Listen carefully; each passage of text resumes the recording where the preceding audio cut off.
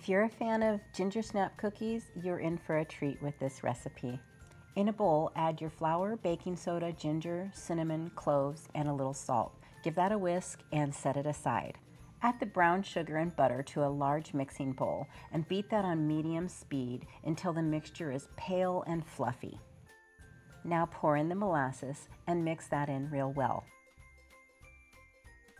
Add the egg and beat that until it's well combined. Don't forget to scrape the bowl down.